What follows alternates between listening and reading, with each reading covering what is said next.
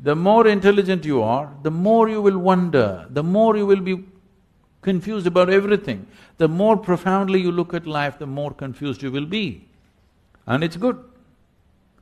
Only somebody who doesn't look at anything, who's got a parallel vision, he is dead sure about everything. So you must either be an idiot or a fanatic to do that, and there's not much difference between the two. So now, your mind is confused. That is the nature of the mind. You have to learn to use the confusion to your benefit. If your mind is not confused, that means it's not constantly receiving.